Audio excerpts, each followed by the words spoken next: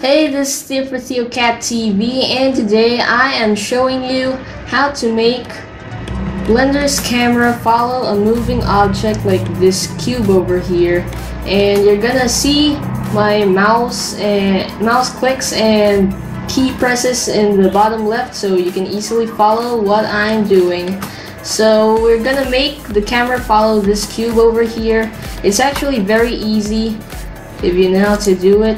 So to make this camera follow the cube, as you see right now, it doesn't follow the cube. You saw that I pressed G, that's G to move. So now select the camera, right click the camera to select it, and go to the constraints tab in the properties panel. Just click that chain icon there, click it. With the camera selected, make sure you have it selected.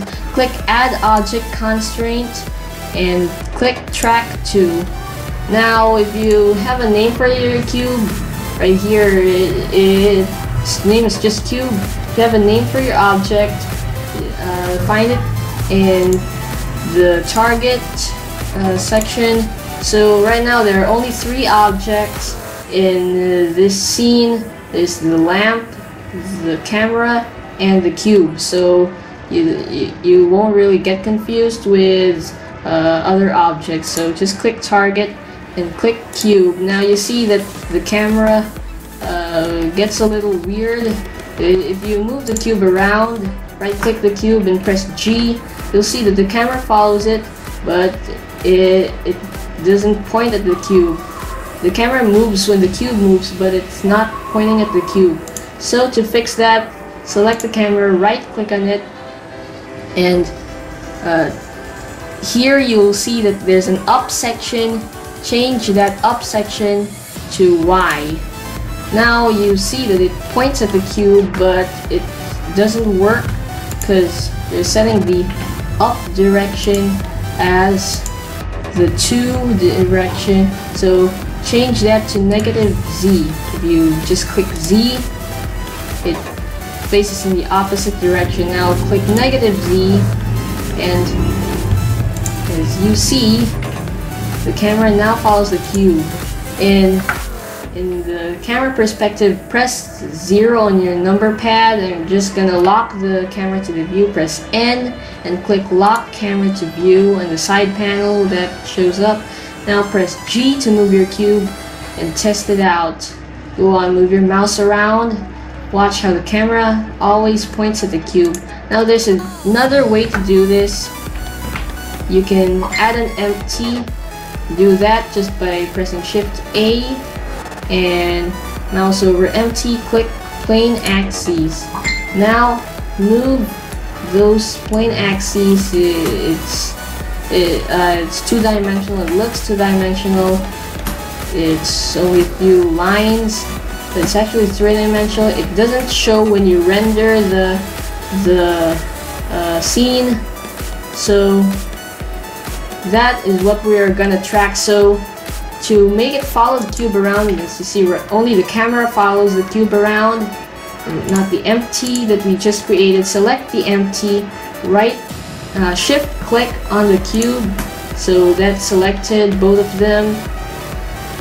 Actually shift right click, so it selects, don't left click, that's gonna move the 3D cursor, which is right there in the middle of the cube. If I left click, that's the 3D cursor right there. Press Shift C to get it back to normal.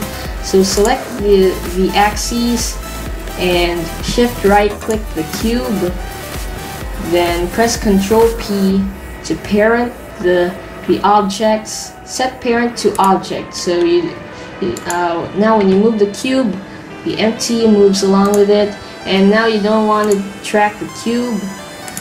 Click the target section. Now if you named your empty, find it in here, but if you didn't name your empty, just click empty over there if that's your only empty. Now if you move the cube, the camera tracks the empty but not the cube itself. This is good if you want to control your camera's movement better. So for example, you move your cube right here, but you want your camera to say go over here, it follows, and if you move your cube again, the empty follows. Now it's just gonna take out all those movements by pressing Ctrl Z. If you try that and you want to get it back to the way it was before you did that, just press Ctrl Z until it gets back to the pose. I'm gonna include a rendered version of this, and it's gonna show at the end of the video before the credits. And as you can see, the camera follows the cube. If I move the camera, it's not pointing directly at the cube but at the empty instead of the cube. So, well, that's how you do it. And yeah, I'm gonna show the rendered version right now.